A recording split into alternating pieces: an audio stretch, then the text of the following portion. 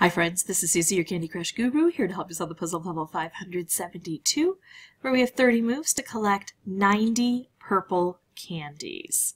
And this board is a bit strange because this area isn't going to populate very well until I get these out of the way. So anything I can do to remove these, I think I need to work on here. Let's see.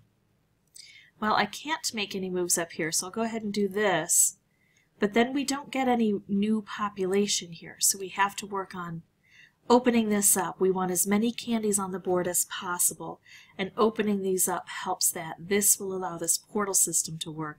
I think these are always vacant once they get vacant, but not a big deal. So, oh nice. So I want to, on boards where I need a particular color, I want to ignore the fact that I need that color in the beginning anyway, and just focus on all of the moves that can make the most chaos for me. I think I'm missing opportunities to make a color bomb here, but maybe I can bring orange through that way. Nice! I think I was missing that over and over.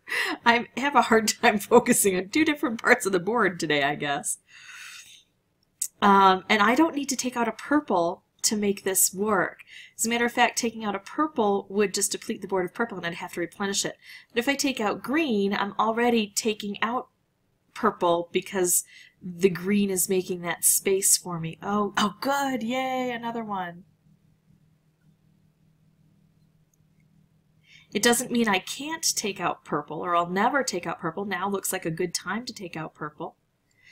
It just means that I don't have to wait for purple in order to make an impact. But notice now there's not a lot of purple on the board. I have a way to fix that though. I'm going to do this. I'm going to set these two together, and a color bomb with a stripe is going to replenish the board. It's going to take out most things and give us back a whole bunch of purple to saturate here. And color bombs beget color bombs. Actually, not often when it's a color bomb stripe combo or a color bomb raft.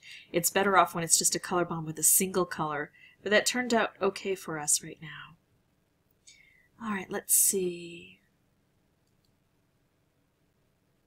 Oh, that took something out, but that's okay. It took out the most prevalent color on the board. And again, when that happens, we get the saturation of all these other colors.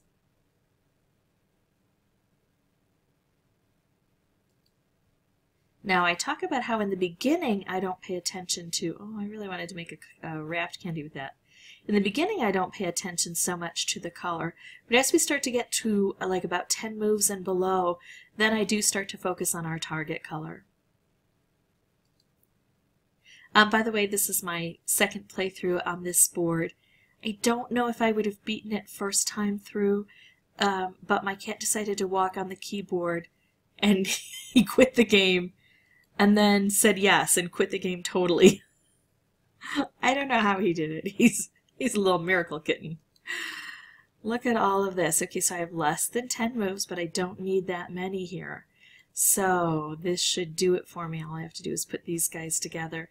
This is a nice big disruption. It's like a striped wrapped combo. It takes out a different area, but maybe probably just about as many as a striped wrapped combo would take out with a swath of 3x3.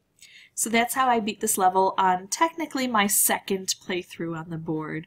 If you would like to see more videos, you can subscribe. If you have questions, please put those in the comment section, and I will try to respond as quickly as I can. And as always, thanks so much for watching.